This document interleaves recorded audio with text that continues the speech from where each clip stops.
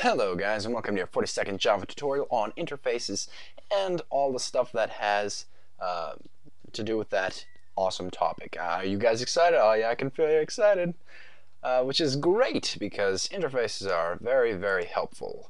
Let's go ahead onto our Java is Epic package, go to New and Interface, which is different. And let's go ahead and create a food item interface. Now at this point you're probably asking yourself, what exactly is an interface? How is it useful? What's going on here? And to that I would reply that it's best to think of an interface as a prototype, or as the plans for a future class that you will create from this class. And what I mean by that is that in our interface we can create as many methods as you want. Really, we can create tons and tons of methods, but we cannot create method bodies. So in a class, we usually create a method, and then we also give it a code body or some code to execute. In the interface, however, we will have no code for our methods. By that I mean, so our food item, let's create a few methods. By that I mean if we create a public string getName method, we clearly see that we end the line with a semicolon and no curly braces, meaning there is no code body for these methods. Here we will also have a public string getTexture and another fantastic public string getColor. And by the way, we can also have constants in here, so we can declare, I don't know, int I or some crap, whatever. And yeah, since it's a constant, it has to be, I don't know, set equal to a value. And even though you don't put final in front of the int here, the interface still interprets this I as a constant. And that is because the interface, it has all of your variables, it automatically converts into constants. So it automatically puts final in front of all of the variables you create in this food item, and it automatically puts abstract in front of all of your classes. Sorry, all of your methods. So if it automatically does it, there's really no need to put abstract there explicitly. And why is this exactly? Well, this is because any other class that implements this food item has to have all of the methods that we have here. So essentially what we're doing here is we're creating a plan for a future class that, say, we can't build at this point because we don't have enough time, or we just can't, we don't have all of the resources to build this class. And what usually happens in the programming industry is you have, at the start of a development project, you create interfaces for all of your classes just to get a general idea or a general plan of what's going on. And then you have all of your other actual classes that implement these interfaces.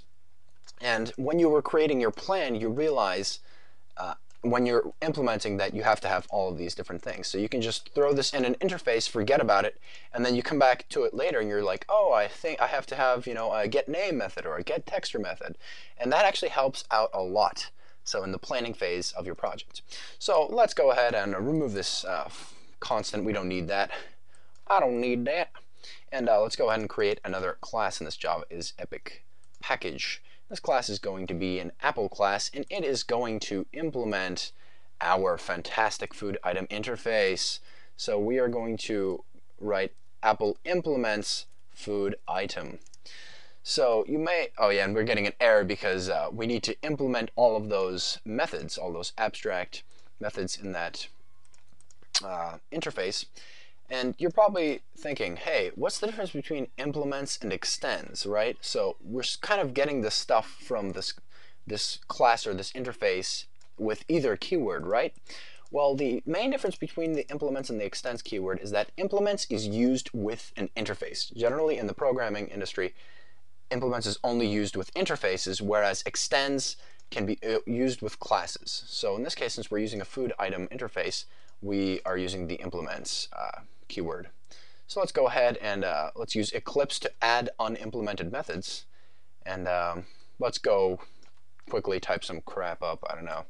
Return, I don't know, Apple, lol, and string getTexture. Let's return smooth. I don't know, man. Smooth, silky smooth, silky smooth, baby, yeah. All right. Get color. Let's return. I don't know, freaking green. All right. Fantastic. Fantastic. I've never seen better code in my life. So now that we've actually implemented this food item interface, I want to move on to the next topic in our interfaces. And that topic is multiple interfaces. So what exactly do I mean by multiple interfaces? Well, let's go ahead and create multiple interfaces to find out. Ha ha ha ha. Oh wait. Oh snap. I just did class instead of interface. That was kind of a fail. Really hoping for a better start there, but besides the fact we have a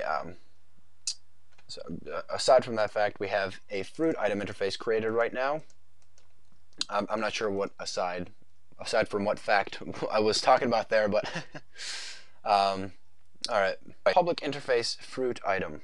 What's going on here? So in this public interface, we have, let's say, a public Boolean is citrus. So is this fruit item, is it a citrus or is it not a citrus? And I guess that's really it for now. That's all I can really think of.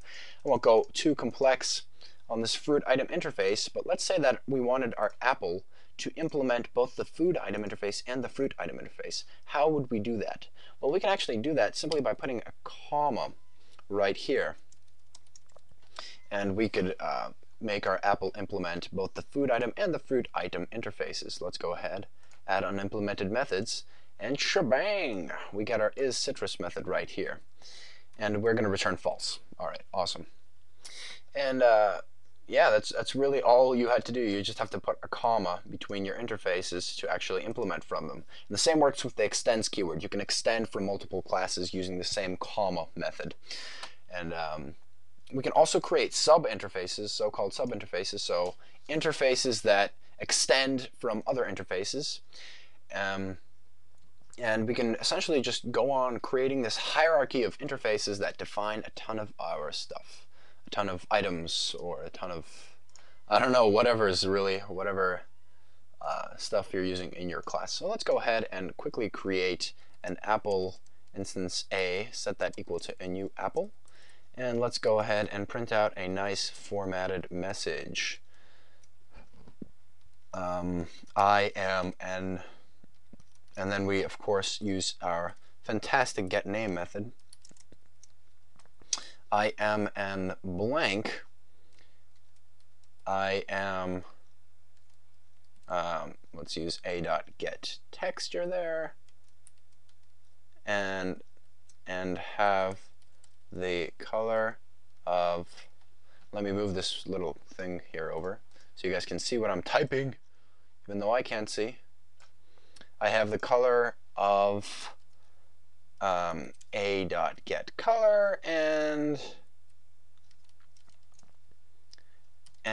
am a, and we're just kind of gonna say is citrus plus citrus. There we go. Beautiful. Never seen a more beautiful, well-formatted message in my life. Alright, so now that we have done that successfully, let's go ahead and run this piece of work and let's see what we get.